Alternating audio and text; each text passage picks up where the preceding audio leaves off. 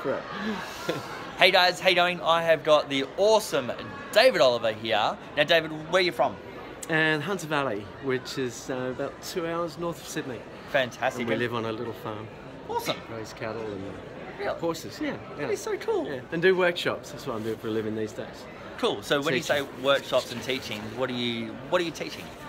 What workshops? Well, I mean, I guess I'm known for my wedding and portrait photography, but I enjoy doing landscape photography these days. So Cool. we're in the Hunter Valley in amongst beautiful backdrops, Barrington Tops. Oh yeah, cool. Which Perfect. is the highest range in New South Wales. One of the highest ranges, I should say. Wow.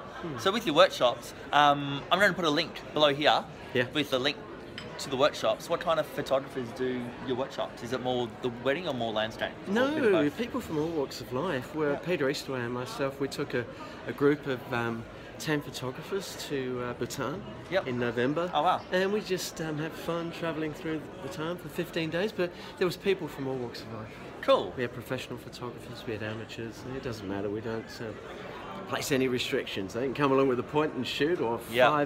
five DSLRs. It's all about chasing the light, Yeah, people. yeah. And you've got some ribbons around you. Yeah. What does that mean? The black represents the Grand Master, which I received in 10 years ago. So what date was that? Wow. 2007. 10 years And ago. the fellowship is something that you earn for your contribution in photography towards the ARPP. So, Cool.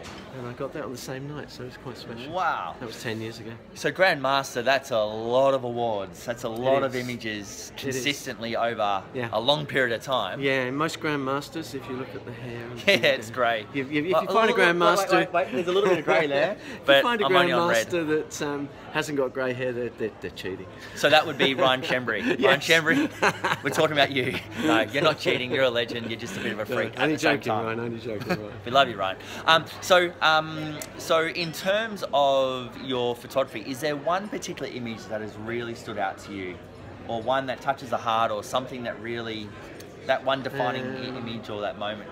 That I've seen or taken? No, that you've taken. Oh, I've taken. Your photo. Is there one photo to you oh, that look, is like, you know what, this wraps up everything. This is Yeah, who I am it would and have what to I be the shoot. Balmoral, which was a shot I took in 2006. Yeah. Which actually helped me get my Grandmaster. It got a gold with distinction. Wow, perfect. And it still stays with me. It hasn't dated, and Yep. and I've sold to date around about 55 copies of that. Awesome. Worldwide. We'll put that link on the website too, because I'd love to See the share it picture, with yeah. people. Now, for all those people starting out, Yeah. all those new photographers, Yeah. what would David, Grandmaster of today, go back and tell David when he first started photography and got a camera in his hand? What would your advice be to him? Looking back, I guess, try not to be a follower. Find yourself, find what you really want to do, and stick with it. I've been passionate about sort of more wedding photojournalistic images and wedding photojournalism full stop. And that's always been my passion, and I've stuck with it, and my clients have supported me because of that.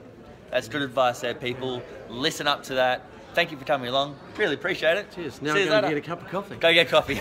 Cheers, bye.